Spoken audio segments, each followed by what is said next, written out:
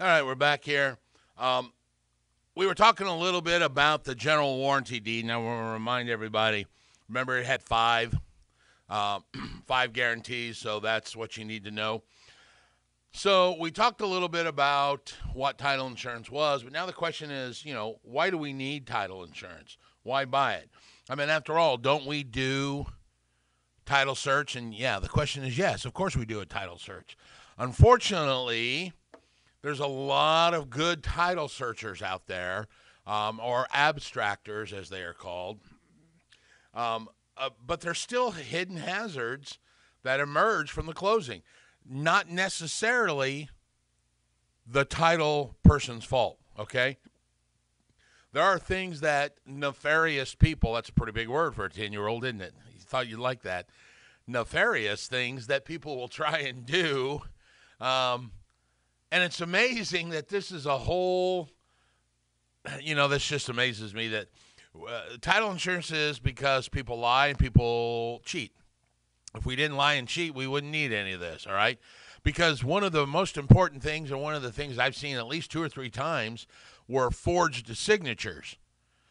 People that weren't supposed to transfer the property actually transferred the property because they forged someone else's signature, all right?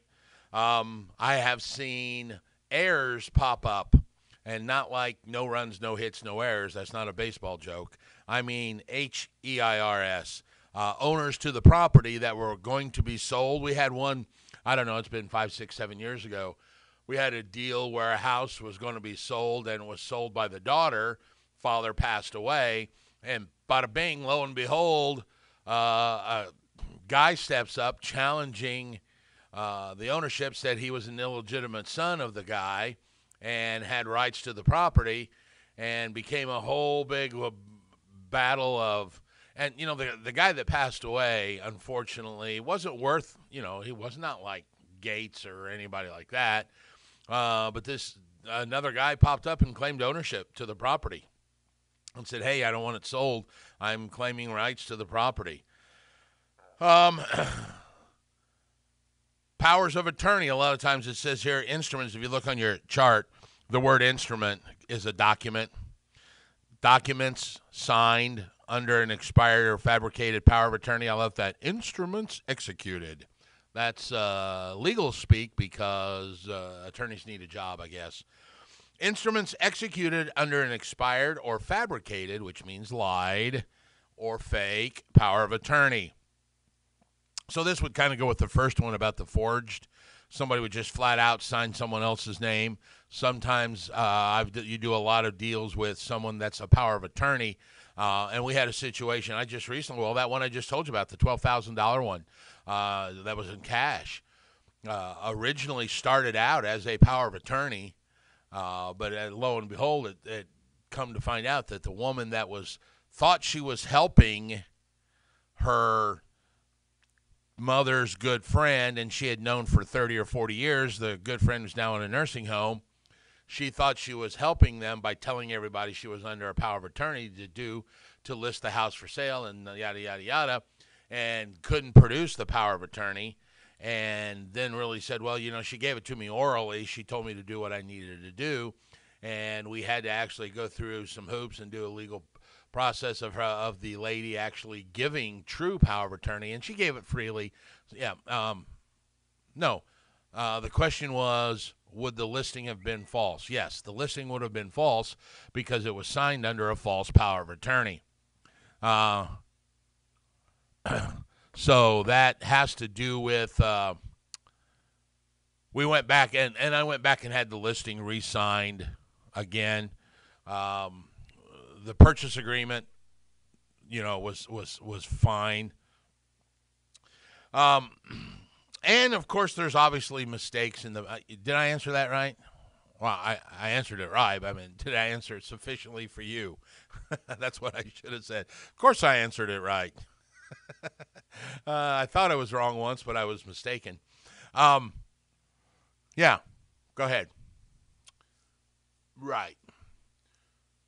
Yeah. The question was, yes, what was the listing invalid for those of you playing along at home at the home version? Was the listing invalid? Um, I hate to use the word invalid. Was it not correct? That sounds a lot easier. Yeah, and probably part of that would have been my fault, and I'm actually sorry we started this conversation, but thank you very much. Sometimes it behooves me not to stick my own foot in my own mouth. Um, yes, that was probably my fault. So let's go on record and say I'm going to own this mistake because the lady that met me was referred to. Okay, here's the story. Let's back up.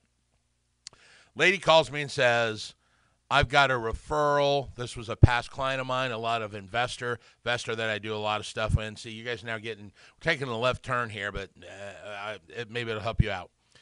Said she's got a friend of hers who is working as a power of attorney for her aunt. That's how the story started, okay? So when we met with the lady fessed up. Yes, she had a power of attorney, but it wasn't her aunt. It was her mom's, best friend for life, and she's been raised like an aunt, and she still goes and sees her in the nursing home and things like this. The aunt, and I'm using finger quotes for you at home, did not have any kids, so this girl took it upon herself under some verbal direction from the aunt to sell her home because she was the closest thing to a kid she had, all right? So that lady came to me from a referral from one of my investors. I met with her. She wanted to list the house. She wanted to list it for just, she didn't really care. We listed it at $15,000. She was going to work under a power of attorney. When we signed the listing agreement, she signed it, her name, by the girl's name, the aunt, finger quotes, aunt's name by her name, POA, power of attorney. And I did not, ask to see it, so that's probably in my error. Here I'd been 3 people down the line. I assumed everybody was legitimate. So ultimately what we ended up doing was going to the nursing home and having the lady truly give power of attorney to my client. All right? Or to the lady. Got it? Are you happy now? So yeah, you got me on record now saying that was my fault. I apologize. There's also potentially just mistakes in public records. I saw a first get recorded second and a second get recorded first. They got switched in the recording process. So there are mistakes that can happen. So because of all of that, we want to buy some insurance policy. I mean, let's face it. It's an insurance policy, folks. How many in here got car insurance? Yeah, we all got car insurance. Health insurance, life insurance, flood insurance, earthquake insurance. Do you know that they actually have alien abduction insurance? I don't. It's true. I was reading it on the internet. It's got to be true. All the title insurance does is it affords some protection, some monetary or financial protection against things that happen that we don't plan on. All right? By the time the person that's insured has to pay to defend themselves for attorneys or perfect the title, there could be a lot of costs involved with that. So actually, we just buy this insurance policy to protect ourselves, all right? Realizing that your home is the most important investment, okay? So ask your title insurance. It will protect you against hazards like these, okay? That's all it is.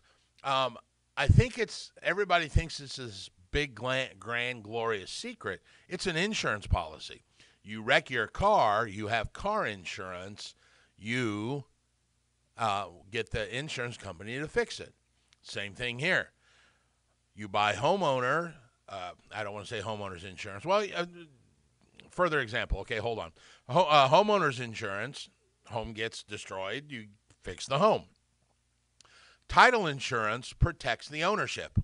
Think of it that way. So if someone comes and challenges your ownership to the house for whatever reason, false title, somebody claims the title was sold to them earlier, somebody claims that they did some work and have a lien against the property, somebody is lying. There's all kinds of, and I'm using finger quotes, wrecks that can happen. in the transfer of title from one person to the other. This is the title insurance that covers that, okay? That's all it is. Now, I'll tell you what we're going to do. Take a small break and let you guys go out and get some wiggle room going.